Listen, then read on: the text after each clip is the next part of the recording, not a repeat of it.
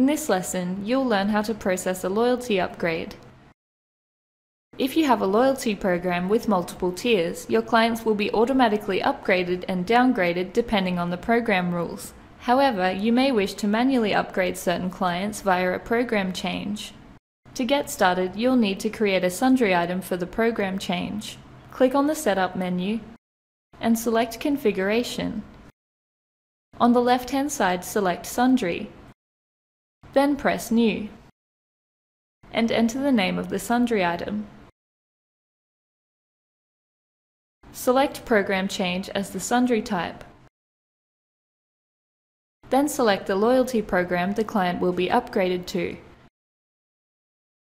If you wish to charge an upgrade fee, enter the amount here. Then press Save. The next step is to process the sundry item at the point of sale. Select the client you want to process the upgrade for. Then click on an empty sale line and select Member.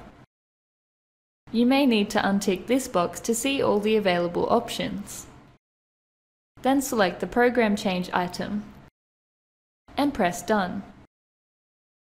If you have chosen to charge an upgrade fee, the amount will be displayed here. You can then process the payment for the upgrade if applicable, and press End Sale. Then press Adjust to complete the upgrade. Now that you know how to process a loyalty upgrade, you can manually upgrade a member's program at any time.